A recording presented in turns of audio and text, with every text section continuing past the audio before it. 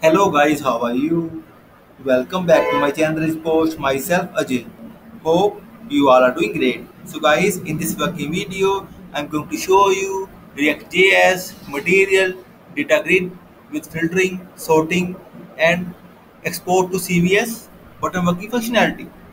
So guys, before showing you working demo and code, I must say please post the video till the end and please subscribe my channel for latest React.js updates. So guys, here we go. So guys, first on my screen you can see React.js is working fine with material data grid.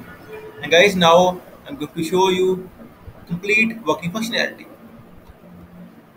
Hey, the sorting works well. See guys, sort, unsort, filter, hide, show columns. And see guys, here is filter and sorting here as well. And see guys, here is other functionalities for sorting column, ID as well. And guys, we can show head hide column as well. See guys, and it is working fine. See guys, show all and all the column are visible. Hide all, show all. See guys, works well.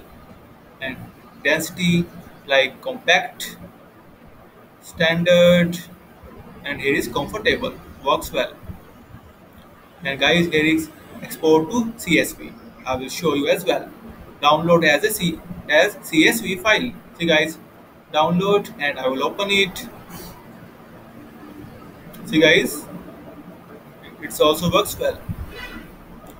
Guys, I will show you more functionality. See guys, here is filtering like ID.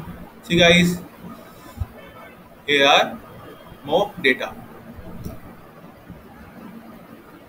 We can adjust rows per page as well, and you can see numbering are also working fine. So see guys, React.js, filtering, sorting, export to CSV, column show and hide, all the functionalities are working fine. And guys, like always, I will share the code snippet link inside this video description. So please get the code. And guys, if you will still have any kind of query, suggestion or requirement, then please comment on this video. Also, please contact me via my blog. I will share all the details inside this video description. And friends, in the end, I must say thank you for watching this video. Thank you. Have a nice day. Take care. Bye bye.